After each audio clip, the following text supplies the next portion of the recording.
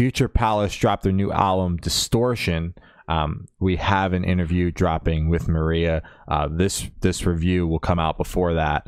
Yes. So the interview comes out on Thursday.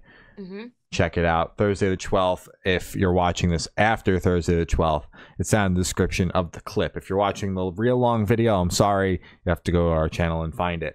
Yeah.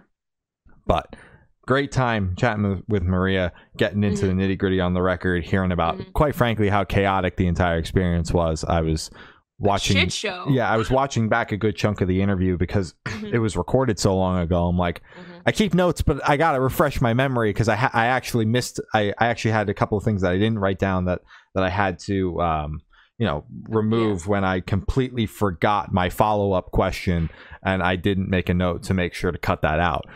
Things like that. Shit like that. Just girly things. Yeah. Right? But yeah, so I was like, holy shit, the process for this is crazy. But we'll let Maria discuss that. Yeah.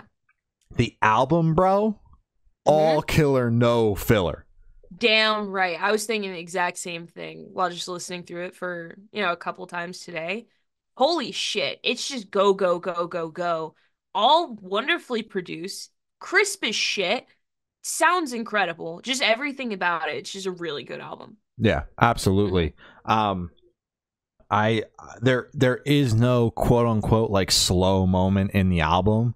Like really, if you wanted to get nitpicky, Dream State, just because it's a little bit more of a vibey moment on the record. But other than that, like it just uncontrolled opens this record up and it just rips. Especially like the beginning it's front loaded with the singles. The back half is where most of the non-singles are. And it's actually all non-singles after Decarabia, but it's front loaded, but it just flows so well because it doesn't matter. It's just boom, punches you in the face and you just get going.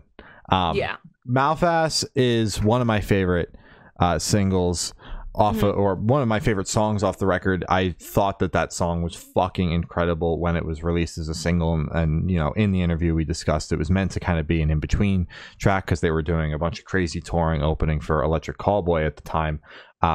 The Echoes of Disparity is another crazy ass song because you've got Charlie from As Everything Unfolds on there. Insane. And I'm also a big fan of Decarabia. That's my favorite. Yeah, it's a great like middle point on the record too, because then obviously it flips into the songs that people are a little less familiar with, but overall incredible record. Also really like Amethyst. I think it's a great closer. They take what they want. I could sit here and name every single song because, as I said to open this, it's all killer, no filler. It just straight up rips. It's got to be one of the better metalcore records I've heard this year, because it just rips straight through. Really, really stoked to see another record from them so soon because the last one was only a couple years ago. And hoping that this one catches more people's attention because I need this band performing here in the US like yesterday. Yes, absolutely. I feel like I was just nodding my head that entire review because everything you were saying I completely agree with because they're fucking crazy. The track listing is great. As you said, it is front loaded, but damn, it fucking tosses you into the record. Decaravia is also my favorite of all time. I love how fucking feels like you're slow dancing.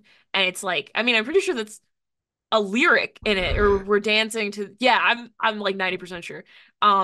It's fucking crazy. The record is incredible. Vocals are insane.